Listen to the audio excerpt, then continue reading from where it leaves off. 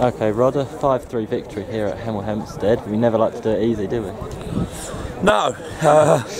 Obviously for the neutral, it's a very good game of football. You know, to come and see 8 goals. But yeah, listen, the boys, we've played well today. You know, if there's been something that we've lacked a little bit, is that clinical edge. And obviously, I think we could have had more here today. But to come away and score 5 goals is never easy at this level. So you have to say fair play to the boys, and the way the scoring went. You know, we thought we started off really well. And then, like we have done, we've got the goal and then we give away the equaliser. But, you know, we kept going, we kept believing in that we was, going to really come here today and put a good shift in after a fantastic win on Saturday. So, you know, the boys have just kept going, and then all of a sudden then we've gone behind and we've got then come level, and then we go in front and then it's equal again. So it's been a great game for the neutral, and one that I enjoyed myself, and I thought some of the finishing today was excellent, and if we had put the chances to bed that we did create over the 90 minutes, we'd have had a lot more. But you know, I'm just pleased with the points. Just how important was it to add to Saturday's win with another win today? Massively. You know, bank holidays, they're 6 points, and you know, it really throws the league table about, because 6 points in basically a space of 3 days is what you get at the end of it, and we've obviously managed to get all 6. So, you know, wherever that puts us, obviously I'm not looking at anything other than the next game now. And we've got some very tough ones coming up, so they're all tough, and you know, this is probably one of the hardest places to come as well, away from home.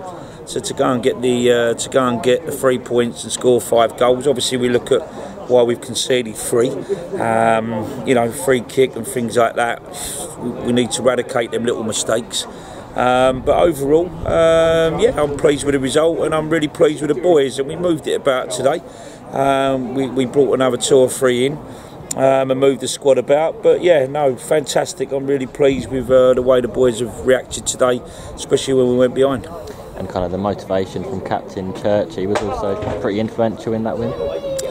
Yeah, it was. You know, Church is always going to give you that. That's one thing Church always does. Is he always puts a shift in. He never leaves anything out on the park. He's a very committed footballer. But yeah, you know, I thought today, to be honest, I've been very quiet. I've sat in the dugout.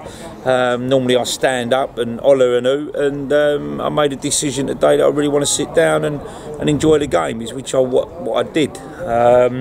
Until really that I see the goals that we let them back in. Scotty Fennick's got to put the game beyond. That's been our problem. We didn't put the game beyond.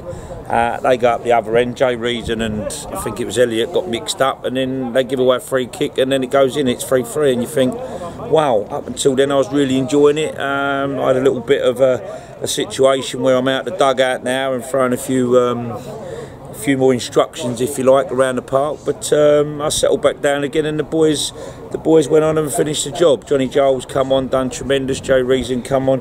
So I think, you know, when you look at the bench today, that's definitely helped try and get this win here. I thought Johnny Giles exit. I think Reece Murphy run his socks off, and it's nice for Rob Swain to come up with a goal. What a great finish from a big centre half as well. He's attacked it, it's dropped down to him, and he's reacted quickest, which is what you want to do around the park. You know, react the quickest.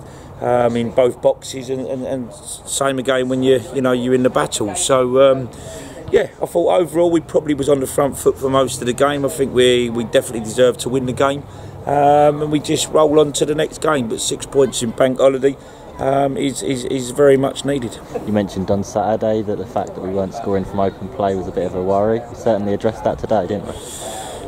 Yeah, I don't think we had any penalties, did we? No. So yeah, no, it was great. You know, it was great. It was just, if my little bit of disappointment today is that why do we give them the chance to keep coming back at us? That's my little bit of a disappointment, that we've conceded some goals here today that could have been sort of preventable. We never prevented them, and now we've had to ask the lads to keep stepping up and get the game back into the ascendancy and try and go in front again. As I just said about the substitutions, Chris Whelpdale's come off and scored a great goal as well. Whether it is a cross-come shot or whatever, it was still a great finish. And yeah, I think, you know, once we get the top end and we can start just getting that final conviction in our passes and getting people on them situations, I think we'd be great. But I think when you look at Reece Murphy, when he plays up there and he plays on that shoulder, he's a very difficult character to deal with. He's not big and he's not physically strong, but his runs and his movement is very good. And yeah, I was really pleased with all of them today, and Reece especially. And looking ahead to Saturday, Slough Town, it's another team that's come up from the league. Do you know much about them? All I know is I don't know how they got on today. All I know is one of our old friends, Scotty Davis, is over there, so we know what Scotty's capable of doing on the day. And I think they're one of the teams, a bit like maybe Dulwich Hamlet, that they've come through from last year out their division, so they're probably going to be very keen to do well this year, which is normally the situation.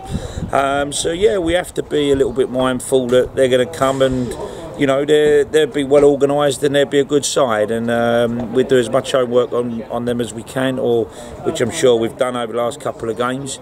And we just want to put some of these performances in at home, because I felt at home we've not probably been as fluent. We'd like the pitch a little bit shorter if we can, and a little bit more zippy, because I think we are trying to play that silky football. If anything, we come off it a little bit today, and then rightly so, Hemel's going to have a little bit of a spell at home.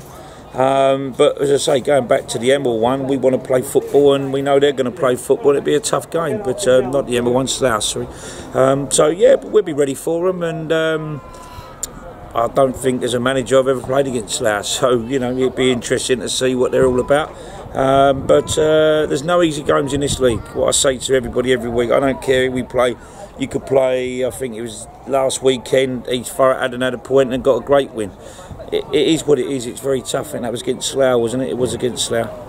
And that's what it is. It's a tough division. And I've been in this division for a long time. And probably the only time I remember it being as tough as this is when I won the league back in the day at Braintree. It's been a really, really tough league and exciting league. But as I say, one that people like Slough deserve to be in this league as well. So I'll be able to tell you next week how good they are. But all I need to worry about is how good we are. And I think if we are as good as we've been in spells today, then you know they'll have to come and do a job on us.